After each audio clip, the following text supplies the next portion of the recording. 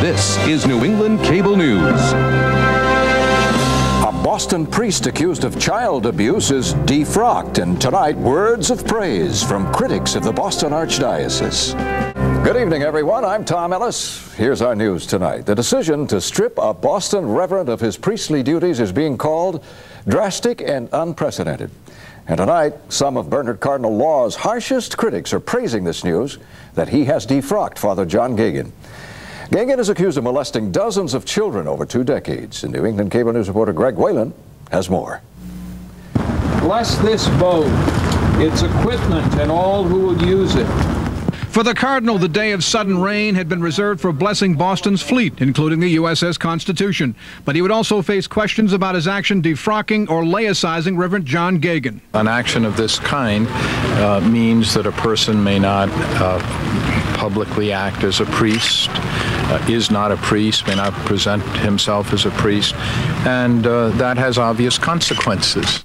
Geoghan's defrocking took a year and needed Vatican approval. Victims of sex offender and priest James Porter tried but failed to get him laicized. Rod McLeish represented some of those victims. We've had some major league pedophiles who have been priests in the past where there have been requests for laicization for defrocking, and it's not occurred. This is the first time it's happened, and I think that the Archdiocese again deserves some credit for going farther than a lot of the other dioceses in the country have done by taking this action. To those who criticize the church in this through this ordeal and say that it's trying to buy the silence of victims and is trying to make the scandal go away as quickly as possible and are treating it as a public relations problem, how do you respond to them?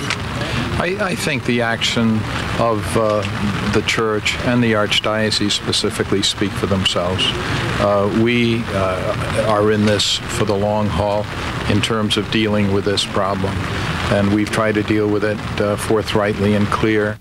Phil Saviano represents a network of victims, or as he calls them, survivors of priestly sex abuse. For survivors, what we've been looking for is a sort of a concrete action that goes beyond, say, prayers or healing masses.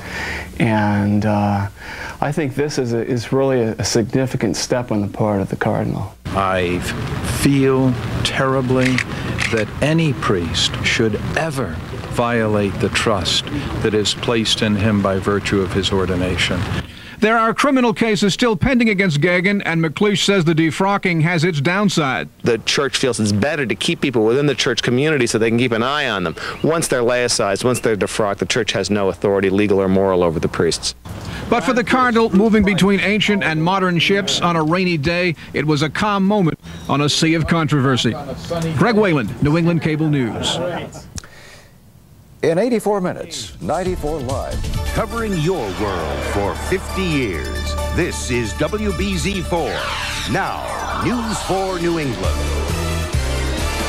Good evening, I'm Jack Williams, and here's what's happening tonight. Some of the victims of the Reverend John Geoghan are speaking out after Geoghan was defrocked as a Catholic priest. The Boston Archdiocese took the extraordinary step against the priest accused of molesting children. News 4's Peg Risconi asked some victims whether the punishment fits the crime. In the 1960s, John Sacco was an altar boy at Blessed Sacrament Church in Saugus. He claims he was molested by a priest, John Geoghan. You know, we were doing a lot of yelling and screaming, or at least I was, and nobody was really listening, and so this does substantiate it in a way. Sacco is referring to Cardinal Bernard Law's decision to defrock Geoghan, a punishment that is believed to be unprecedented in the Boston Archdiocese. In this instance, already Father was not able to function as a priest because of having been suspended from those public priestly duties. This is a much more definitive action. It is out of the ordinary. The punishment means Geoghan can no longer present himself as a priest. Geoghan is alleged to have molested children over a span of 3 decades in a number of parishes. It's been reported the church has settled costly lawsuits brought by Geoghan's victims. And I don't want in any way to prejudice a legal process, but I felt clearly that it would be in the best interests of the church, in the best interests of society, and in the best interests of the individual if this action could be taken. Phil Saviano was abused by a different priest. He runs a support group for victims. For survivors, you know, we've been looking for some sort of concrete action, something that goes beyond sort of vague apologies or prayers or healing masses. And this is, I think, the first thing that the Cardinal has done that we really feel is a step in the right direction. There are some who feel the Cardinal's actions amount to too little, too late. To them, Law says he's doing the best he can. We were unable to reach Geoghan for comment. WHDH-TV Boston. This is 7 News at 11 on the news station. Good evening. A local Catholic priest accused of molesting children is kicked out of the priesthood. His name is Father John Geoghan, and he has officially been defrocked. The order came from the Pope and from Boston's Cardinal Law. Now, Geoghan is the first priest ever defrocked in the Boston Archdiocese. But as the night team's Garvin Thomas tells us now, some alleged victims say it's not punishment enough. John Geoghan has been laicized. Laicized is the church's word for it. Defrocked, another. The man accused of molesting as many as 50 little boys over the last 30 years is no longer a priest. He may not function as a priest. He may not appear as a priest. On the face of this earth, he will not be known or act as a priest. Over the last few months now, the Boston Diocese has been settling lawsuits connected with Geoghan. Some estimates go as high as millions of dollars. That takes care of legal responsibility. This was an attempt to take care of the rest. I hope that this act can bring some peace to some. I believe that it certainly is a clear sign that that there is no possibility of any kind of a violation of trust. I'm hoping that this will be the beginning of a shift in attitudes across the country. Phil Saviano heads a support group for victims of abuse by priests. I think this is a very important, perhaps symbolic step, because it's never happened in the history of this archdiocese that a priest has been essentially booted out of the organization.